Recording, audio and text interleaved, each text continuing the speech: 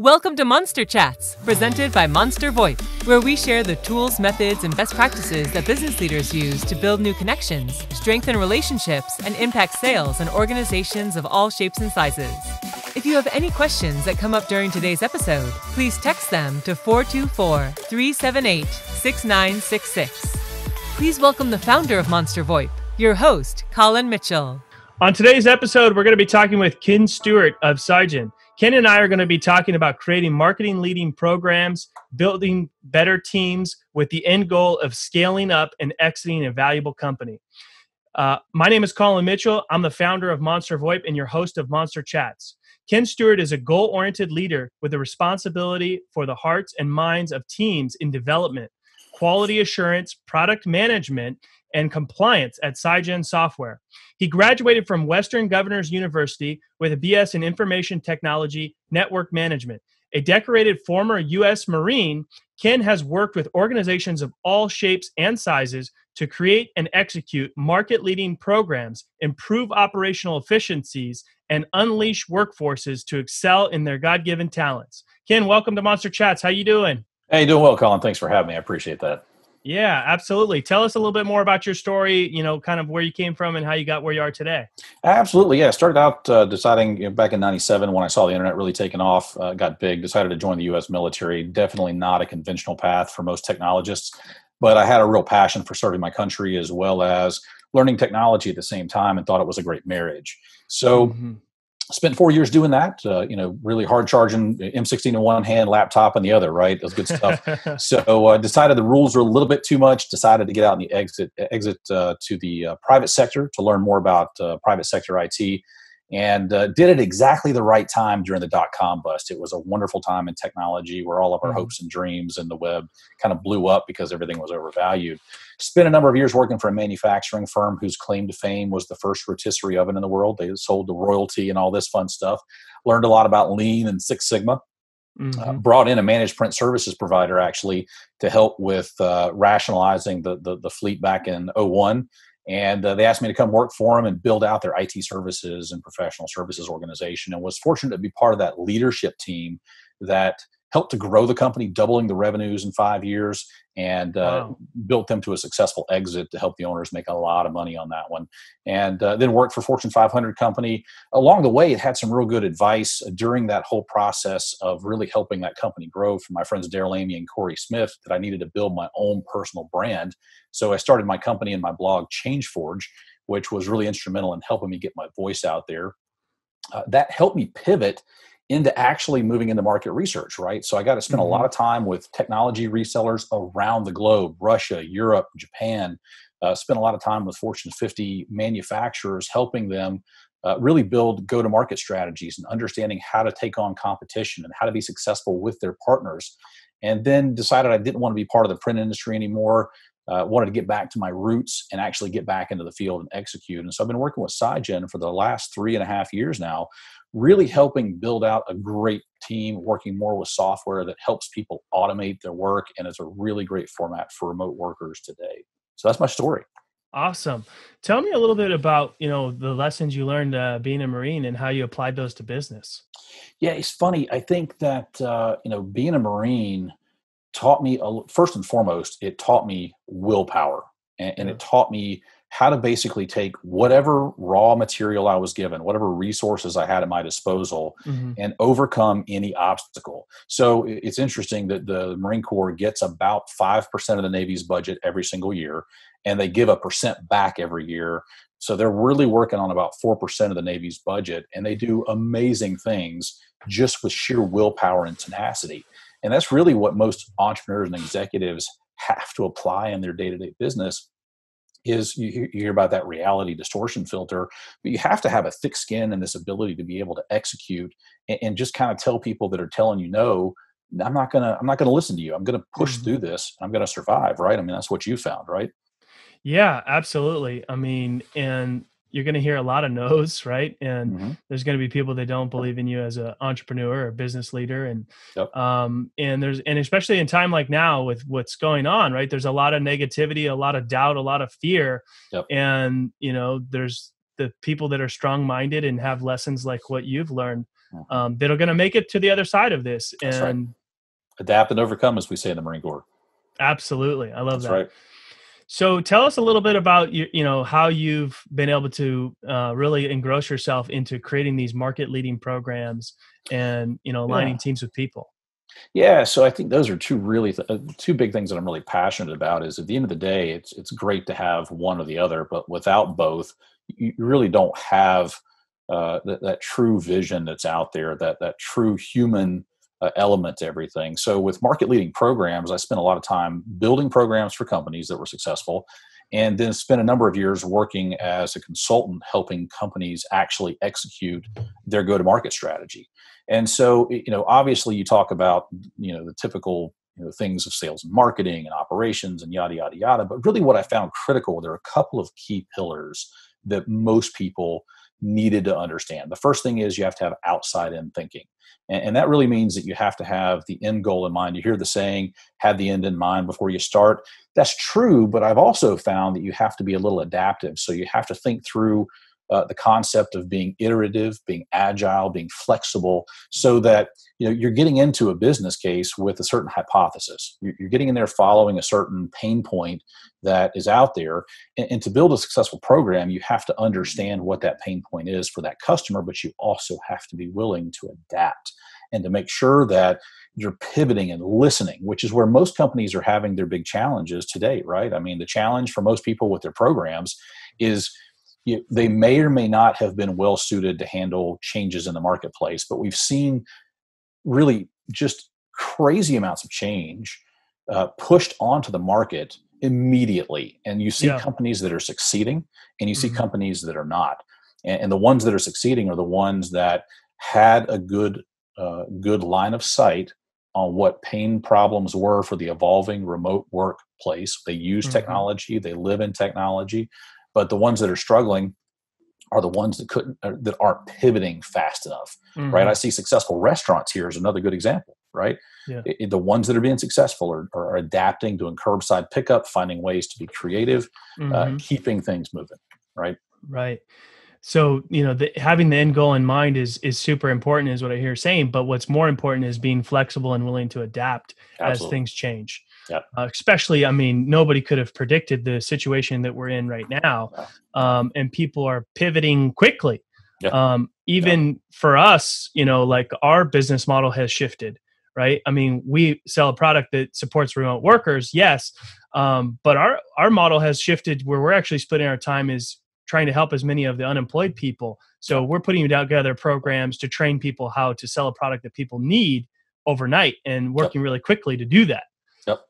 Yeah, that's fantastic. That's really fantastic. That's exactly what we've been wrestling with at this particular point. Is we've been at PSIGEN, we've had a remote workforce for the past decade. We've been 100% virtual.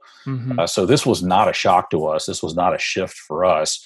What we have been inundated with, though, are the requests and really just the obvious need that people have. And so that's what we're really pivoting into is how do you be generous with helping people in their time of need? We had one partner that actually shut down the production of what they did and actually started making masks. I mean, so they took their entire workforce that was going to be furloughed and they shifted into making masks. For us, it's really about helping to educate people, extending licenses to people, a lot like what Zoom is doing, for instance, where they're giving away a lot of free licenses and whatnot. That's kind of what we're working through is trying to help people be productive and really focusing on the outcome. So rather than just trying to sell licenses and whatnot, as you're talking about, it's really, you've got these tools at your hands. How do you help make that work?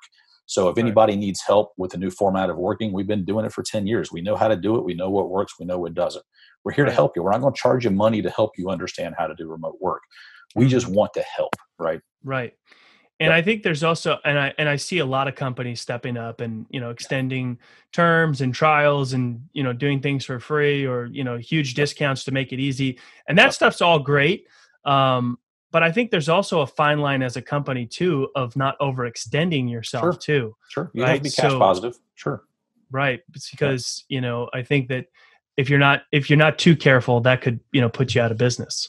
Well, going back to the market leading programs aspect of things, if you think about it, one of the other key fundamental pieces is that, I've worked with all shapes and sizes of companies. I've worked with Fortune 50 companies. I've worked with small mom and pop shops that had 10 or less people.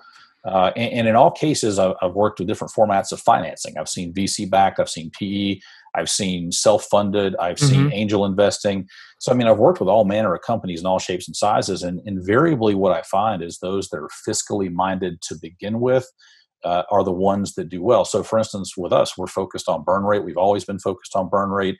We've focused on keeping that cost structure low so that what we can do is pour in capital investment into high capacity team members and service mindedness. And we don't have to worry about trying to pay the bills as much, right? There's still bills you have to pay, but for us, we don't have to worry if sales takes a 30% dip, because guess what? We're taken care of, right? What we found interesting is those companies that weren't well prepared going into this didn't just have a strategy problem; they had a fiduciary problem as well too, right? That's a huge problem. You look at the the CEO of Chase Bank, I believe, JP Morgan Chase actually said, look, he's the only CEO at a bank that was there during the 2008 recession. He said, you can't go into this thinking that you're going to create a strategy on the fly. You have to know what you're going to be doing ahead of that. You have to have the processes and systems in place to be able to accommodate for that, right? So, if you're not prepared going into it, it's going to hurt. It is. Yeah. And companies that were maybe struggling before, this is just going to fast pace something that was maybe going to happen anyway. Absolutely. Yeah. It's going to really take, and it's really going to create what I call a bifurcation. It's a big word basically, but this idea that you're going to see stars shine and you're going to see a lot of people fizzle out. Right. Right. Yep. And so now something you mentioned, right? So creating these market leading programs, extremely important, but aligning teams and people. Huge. You said those have to go together, right? Yep. So tell me a little bit more about that. Yeah. So for me, I've always been brought up in there are two schools of thoughts. You can have your meat shop, as I call them, that basically churn people through. And that's certainly a business model. But I think for viability and for really what you see in the world that we will live in today, you have to be mindful of all of your stakeholders in the organization. That includes customers, that includes shareholders, right? We talk about shareholder value, but watch what's happening with public companies. There's a lot of pushback to make sure that you're taking care of your community, and you're also taking care of those that take care of you, which are your employees, right? And so for us, we focus on the fact that if we can hire really high capacity individuals that have a heart and know what they're doing, then we can pour into those individuals, and those individuals can form a team, and that team can then pour into our customers and partner base. So I always like to say it has to do with mind, heart, and hands, right? You have to have a team that's focused on the can-do aspect, which is your mind. You have the mental capacity to do the job.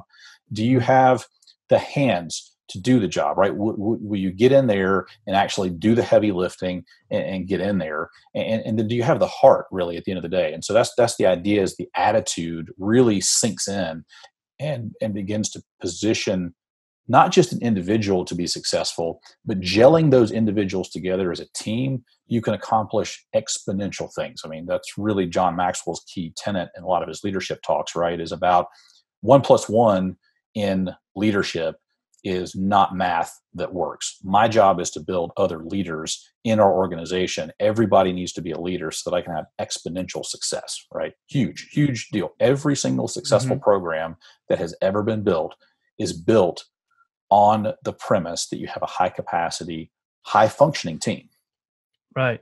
And what sort of techniques or tips do you have for, finding these unique individuals? Because they're more rare than common, I'd imagine. They are. I mean, it's funny. I always used to joke around about the fact that people always used to applaud me for doing such a wonderful job. And I said, look, I'm just average. I just happen to be better than all the other people you've ever run into, evidently. I think really at the end of the day, there's a hiring process that I've been trained in that goes back into the 1950s. And it feels a little bit dated. And I will tell you that I work with software engineers and developers, and those guys come on and off the market so fast, it'll make your head spin. So getting somebody to participate in the hiring process is tough. But here's really the secret sauce. it's hard work, right? It's being savvy about it. So what's the process? What's the structure to do that? First and foremost, you have to kind of find the right people. And a lot of time that's going to come from referrals. Okay. Mm-hmm. So you always have to be focusing on building out your referral network. That's why connections are really important. You have to have people that you trust that can refer people they trust to you, and so on and so forth. Right. So then the second piece is you have to be really good at hiring these individuals and looking at them. And you have a process that you go through. I tend to spend no less than 12 hours per candidate when I'm working with them, right? So I'm going to start with a wide net. I'm going to narrow that down to a few candidates. I'm going to bring them through. Now, after we go through the process that we go through to bring that person on, they should be very excited about what it is that we're doing. My job is I'm almost selling them on our company to the point where they really want to come work with us. And typically speaking, I can get people that usually that are going to be, I can attract folks that are higher capacity for less money, because I have a total better package to offer them overall, right? So I do have better benefits. I do, and the benefits extend to the fact that PSIGEN is really focused on outcome focus. People are really struggling with remote work right now, right? Because of the fact that they feel like they're losing control. They feel like they can't put their thumb on the employee. They can't look across the table and see somebody working. But you well know this. Activity does not equal outcome, right? Not necessarily. You have to really be savvy about that. So part of bringing this person on board is making sure that we're going to be outcomes focused, right? Then at that point, you've got them on board. You begin to integrate them. You're training them. You're grooming them. You're showing them how the culture works to be successful. Again, being outcomes focused, which quite frankly has been a big shift for a lot of people. A lot of people that I bring into the company tend to have this mentality where they've got a manager that has a thumb on them, and they feel liberated, they feel freed, they feel empowered, they feel valuable, that I'm actually listening to them and asking them to make a decision, right?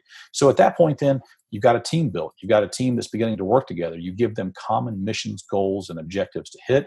You measure them and you hold them accountable. And then even more importantly, what you're doing is that you're applauding them. You're giving them high fives and kudos for the work that they're doing. Because I'm not the one that's doing the hard work. I'm not the one that deserves any applause. It's all them, right? So very servant-minded in that regards. And then finally, last but least, the one thing I have time and time again been shown is you've got to get the bad apples out. There's not bad people, but you have to get people that are not a good fit, not good producers out of your organization, because they will suck your time. And more importantly, they suck the morale out of your team, right? That's how you build a great team. It's not magic. It's a lot of hard work. Yeah. Wow. Okay. So let's go back for a second. So 12 hours, is 12 hours just that you spend in the recruiting process? That's what I spend in the interview process. In the interview process. So that's not including all the time I'm looking at resumes. That's not including the screening interviews. Right. That's including when I'm doing this remotely most of the time. This is a new thing for me for the last probably 3 or 4 years. I'm not used to hiring people remotely as much, and that's presented an interesting challenge because I'm used to sitting across the table over dinner, having dinner with a candidate, that kind of stuff. So having that time, though, is really critical, because here's the goal. I'm asking, they're telling, and they're building trust in me by them telling me, because I'm actively listening and interested in them as a person. I'm not just interested in them and what they can do for me. I'm interested in how they can be successful. And that shows. We have to be sincere about that. Yeah. And I mean, equally on their end, right? As a candidate, if they're showing up and continuing to put in the time, at the end of that, they really want it. Absolutely. Right. And it's hard because developers, I've had the last 5 developers I've hired have had multiple job offers when they come across the table. And I've worked with recruiters. I've worked with, one-on-one developers that were referrals, and you have to watch out, because recruiters will get in there and they'll try to mix it up a little bit and try to position you and say, well, they've got these other offers on the table. You need to hurry up, and they'll create a sense of urgency, which is what their job is. But that's not how I roll. Right. Right. And I think that obviously people that see you putting the time in are going to value that. Right. Absolutely. Okay, so 12 hours through the interview process, right? And then investing in them tremendously when they come on board, making sure that they have proper training, success, investment. And then something that you said that I found really important too is, giving them kudos and high fives and encouragement as they go along, right? Really giving them credit, which is probably a easier done in an office space where you're seeing them more frequently rather than remote working, right? So I think that that's a really valid point that, while people all are working at home, leaders need to be continuing to invest in their team, Sure. giving them kudos, letting them know they've done a good job. And what are some things that you found work well to continue that, which is normal for you guys as a remote team? Yep. Yeah, it's huge. So, an old coach of mine used to tell me that you don't get quality time without the time, right? So you have to really be focused on investing the time. So what I try to do is tier the organization out to where I'm spending one-on-one time with my leaders every single week. My leaders now are obligated to make sure they're spending time with their team every single week. So they've got a 30-minute to hour slot, depending on what they feel like they need, per employee, right? So per team member, you've got weekly carved out time as a leader that you're having to spend with your team. We also bring together, a full team format every single week, and those kind of change. Now, here's a couple of the other things that we do is we're really big believers in instant messaging and virtual communications. We use MS Teams. We've used others before. MS Teams is just what we use because we're a Microsoft Gold partner, and we do work with Microsoft a lot. So for us, we do daily stand-ups. Those daily stand-ups are really big to keep the tempo in the organization. So what I'm doing is I'm establishing a cadence, right? People are plugged in, people are listening, people are engaged. That's the whole goal. And then to combine that with the fact that I've got the layer of the one-on-one time that people are spending with stuff. And then we combine that with the fact that we're spending weekly meetings together as a team, making sure that it's a crisp bullet format for what people, so we're not spending an hour on the phone just droning on and on about whatever's happening in our lives. We focus on exactly what we need to do. We're mission oriented, we're outcome oriented. And so then what we do is we pour on attaboys, right? So we've got a channel that's built around kudos and high fives. We've got company announcements. We've got emails. We just did our Azure Go Live yesterday internally. And I posted several messages about that. We celebrated the 2 team members that were leading. I did special recognition for the development team that was working on the project as well too. And the entire company pours on. We had 15, 20 people within the space of an hour saying, man, I really appreciate what you did. And here's why I appreciate what you did, right? So there's this great company interaction that we use the technology platform and over communicate and simulate a real world environment, right? Yeah. It's not walking up and shaking somebody's hand, which obviously got to do elbow bumps these days, right? But it's pretty darn good, right? Yeah. I love that. I'm going to go create a high five Slack channel right now. There you go. That's it, man. High fives. That's exactly it. Every month I'll do what's called a Scotty Award. So, Scotty from Star Trek, giving her all she's got.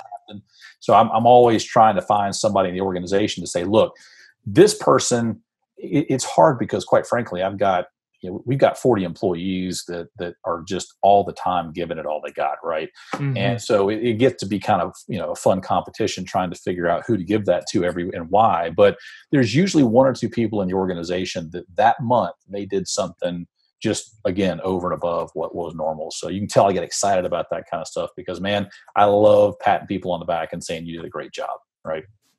That is great. Yeah. So we're going to take a quick second just to acknowledge what we do here at Monster VoIP. We help companies save 30 to 50% off their current business phone bill while providing them more value and more features. If you'd like to learn more, you can text us at 424-378-6966. Ken, we've talked a lot about creating these market-leading programs and aligning team and people, and now we're going to talk about scaling up and exiting. Absolutely. And so tell us of your experience of working with teams that you've built these programs, built these teams, and then scaled them up to exit.